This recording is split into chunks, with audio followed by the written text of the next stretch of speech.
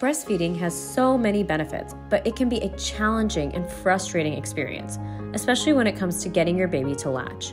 FemHealth chatted with Dr. Saya Nagori, who is a physician and certified lactation consultant, about how to easily latch your baby. For more educational content by expert doctors, be sure to like this video and subscribe to our channel below. Now, let's get to latching your baby in 4 quick and easy steps. Step 1. Line up your baby's nose to your nipple. Your baby's belly should be parallel to your belly. Support the baby's head at the base of their neck and upper back so they can easily tilt their head back. Step 2.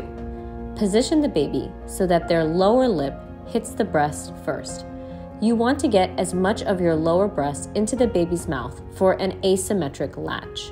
An asymmetric latch means that there is more lower breast tissue in the baby's mouth. Step 3. Allow the baby to gape their mouth. The baby will tilt their head back slightly and open their mouth as wide as possible. The wet part of the baby's lips should make contact with the lower breast to create a seal. If you are having trouble, you can squeeze the breast like a sandwich to help get more breast tissue into the baby's mouth. Step 4. Make sure that you are breastfeeding and not nipple feeding. The latch should be deep so that there is enough breast tissue inside the baby's mouth. If only the nipple is in the baby's mouth, this will cause pain. The baby's mouth should be wide open. If the baby's mouth is not wide open, it can cause a shallow latch, which will be painful. We hope that you found this video helpful.